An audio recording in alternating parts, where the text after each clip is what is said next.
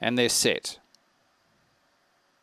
Racing, Brutal Omar jumped quickly, went straight to the lead. In second place was Sin City Boy, and then followed by Tiger Keeping, Half View Dicky up on the inside. Next of all was Yankee Parker, then followed by Go Levi Rogers, Dreaming Zophonic Force on the corner. Brutal Omar the leader, coming at it quickly. Sin City Boy on the outside. Brutal Omar wins by a half length. Sin City Boy third across the line. Tiger Keeping, Yankee Parker. In behind them next was Half View Dicky, then followed by Zophonic Force, Go Levi and Rogers Dreamin'.